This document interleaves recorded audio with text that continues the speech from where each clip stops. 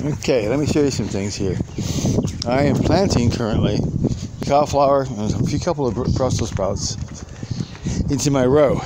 While I was doing that, I was breaking apart these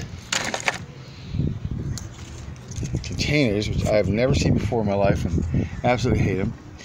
And I found, while I was doing so, I was checking the leaves because we had problems with the worms already, the cauliflower, the cabbage worm guy. So I was checking to see if there was any eggs in the underside of the leaf. And I did find a few, so I already killed them with my thumb.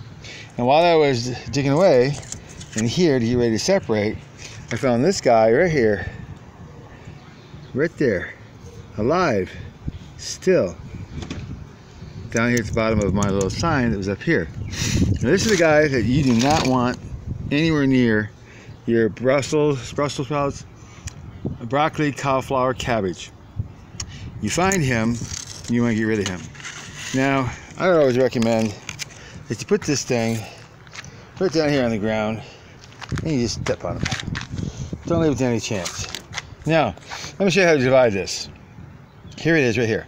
So what I'm going to do is take my thumb and I'm going to put it in here and I'm just going to tear this away from the other one. Just like that. Now there's a smaller one here. I doubt it's going to grow. It's too small.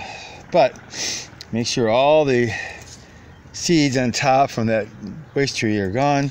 I've inspected underneath and all around to make sure there's no worms, and I put it into this garden. And we're going to cover this with a net, and we'll go ahead and dust these again. So that's what you do, is you take these things and you break it apart, squeeze it, break it, pull the parts of things away from it, inspect it, and then pull them apart like this, and then go ahead and plant them. That's it. Easy.